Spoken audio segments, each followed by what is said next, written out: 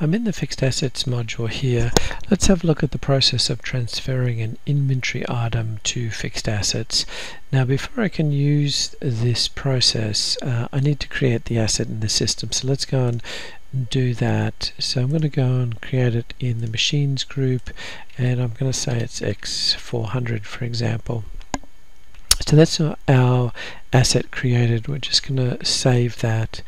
Now I've got an inventory item that I've got in the system. Let's have a look here. So the inventory item I've created is AX800. Now I'll open up the record here, and if we have a look in our inventory, we've got some inventory on hand in this. So we've got 10 of them in stock, for example.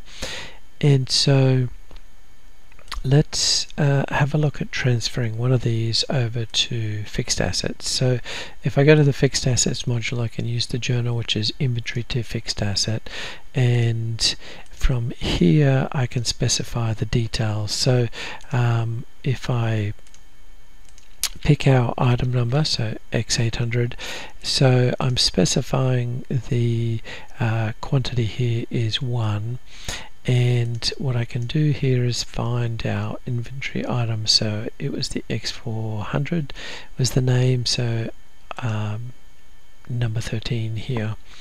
Now that's the basic information that's been added, so I'm just simply going to post this, and we get an error because I didn't specify the transaction type. So what I'm specifying here is that this is an acquisition, so I'm acquiring this item. So let's try again. So we'll post, and it's now posted. So if we go across and have a look at our fixed asset and view the details, so this was the asset we created. The value models were picked up from the fixed asset group that we assigned, which was MACH for example.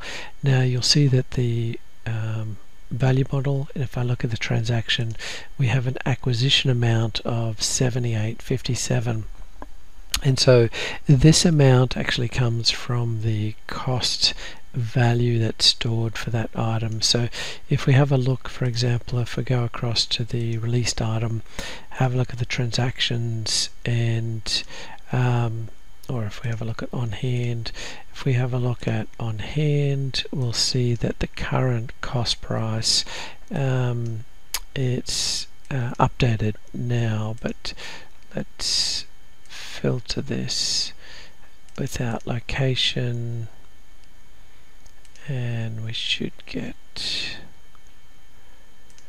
and filter it without warehouse. Okay, so we get 9. So now we'll see that the average cost price is 78.57. So we actually get that average cost price for the items brought across as the fixed asset values. So that's what you might want to consider, is of course the value that you're bringing on that asset. That's what happens, at least from default purposes, when the asset is brought across in the system, to match the value of the asset as it was in inventory. So that's the basic process of taking an inventory item. You'll see that the on hand was 10 and now it's 9 because we've taken one out of inventory, of course, and it's now a fixed asset. So that's something you might want to consider if you've got inventory items and then you want to move them to fixed assets.